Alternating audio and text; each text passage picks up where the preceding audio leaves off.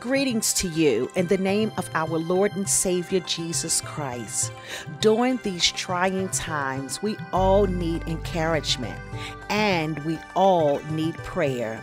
So let's take a moment while we're in midweek to tune in to a positive persuasion with Reverend Dr. Robert L. Haynes, interim pastor of the St. Paul Baptist Church. Everyone, please be encouraged. St. Paul, I have a surprise for you today, and those of you who don't know her, I told her you're going to become a movie star this week. We have a secretary whom I have worked with for the last 5 years that I have been here, and she has consented to come and be a part of this positive persuasion while we're doing the telecast. Sister Betty Butler, hear her, listen to her, talk to her, and she's the one that has a name behind that phone, behind that voice when you call at the St. Paul Baptist Church. Thank you. My name is Betty Butler, and I've been at the St. Paul Baptist Church since 1976. That's a long time. And I came here, I was invited here by a member. I was looking for a church home because I wanted my son to have a relationship with the church. He was in Catholic school and he was finding out about their religion, but I really wanted him to know about the Baptist religion because that's what I grew up in. So it was important to me that he form a relationship with the Lord, and that way we could be together and on the same page with it. So my son grew up in this church, and so did I. We both got started off, well, he started off with the religion here, but I belonged to another church as a kid. So I knew a little bit about the Lord. What I do here at St. Paul, I was parishioner for all those years, but when the real estate market, I was a real estate agent, went south, I needed a part-time job. And so I made a request for this job. They had an opening as a financial secretary, and I was hired. That was 10 years ago. You say that the coronavirus has changed pretty much everything, because I'm here mainly by myself a lot of the times during the day.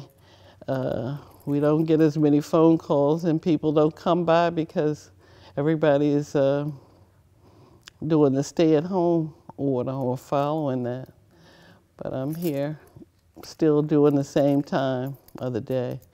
So I answer the phone and do whatever comes up. I'm right here and I can handle it, and if I can't, I'll call somebody and get some information on what to do. The computer is here, and I use this computer because I don't have a computer at home. Okay. So I have not seen the telecast, but I have heard. I've had many people to tell me about it and how much they enjoy it and what a great job the Reverend is doing with that. And that's how I know as much as I know about it, because the other parishioners are telling me. But I look forward to seeing it. And my son said I can come to his house and watch if I like. But I haven't visited them since the coronavirus. At least I haven't gone inside his home. I just go to the door and hand them whatever I'm handing them, and then I keep going. Again, we are here and you're there. And we want to make another presentation of positive persuasion to our viewers, our listeners. And we are grateful that we have been given this window of time. I'm going to learn all this high-tech stuff over the next year or two. But anyhow, right now, we have this window, and we want to take advantage of it. On last time, we had one of our sons to bring a wonderful thought. Today, I want to bring us into something that's contemporary, something that's in the now. It's superfluous for me to sit and tell you that we live in tumultuous times. We live in difficult, challenging times because you're living in it. But how do I, and notice I'm not going to say you, how do I handle the situation as a Christian? I am a Christian. In this world, in our society, in the United States, Christians, I'm talking about Christians, are the minority. We might have stamps of Christian in a lot of places, but genuine Christians are in the minority. So, does the minority adapt the ways and the mindset of the majority who are non-Christians? Remember, Jesus came even to those who were in the minority, and he was a minority of the minority in the majority. What do you mean? Well, because my identity ought to dictate my actions. If I am a Christian, then I need to have actions that are commensurate with a Christian and what I do, even what I think. Now, I know that there will always be injustice. And some folk gonna turn me off right now. Injustice is a part of this world. It's what it's all about. That's why Jesus comes to us and he says, if the Son shall make you free, not legislations, not constitutions, not decrees, not oracles of men. He told us in the Bible, if the 10 Commandments, if the law, the whole Bible, could have saved us, it wouldn't have been no reason for Jesus to come. But he came because you cannot legislate things that are justice. It has to come from the heart. And that's why Jesus comes to us.